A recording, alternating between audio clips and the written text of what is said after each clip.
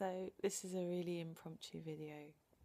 I might not even post it, who knows, but I just read a really brief article on themighty.com called To the Friends Who Left Me Because of Mental Illness by Megan Camello, and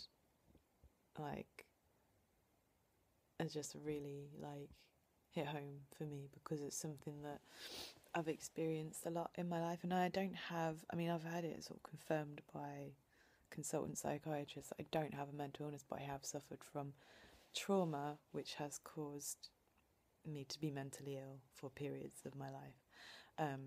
So I do completely recognise what she's talking about, and how most of the people in our lives probably aren't there for the long haul, and it's really sad. I think I'm really lucky that I'd probably say I've got 10, maybe even 12, 15 really good friends, people that I know are always going to be around. That's a shitload, I think, compared to most people. So I do feel really lucky. But it is a really common thing. Anyone who's suffered from mental illness at any point in their life, whether it's a long-term condition or something brought on by events like what was the case with me, is that there's so much stigma in our society about it that people will walk away from you and they'll feel justified in doing that. Whereas if you were physically ill and your friend ditched you because they couldn't handle your symptoms, they would know they were acting like a dick and society would confirm that. But with mental illness, it doesn't work like that, and there's still a lot of work to be done in terms of the stigma.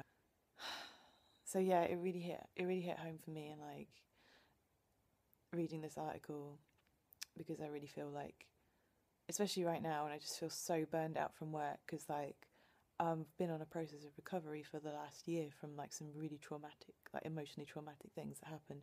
And while I'm feeling loads better than I did, loads better than I did a year ago, I still, work is very physically and emotionally draining.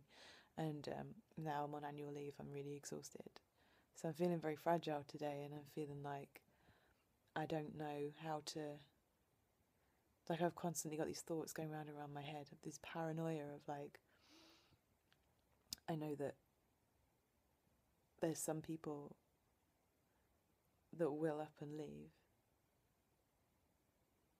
when I show a side of myself that isn't completely calm and collected, because a lot of people can't handle it, and that's a shame because I'm a really fucking good friend. But sometimes, in order to see that, you have to be around me long enough for me to get out the bad patches, the dark patches, and I understand that.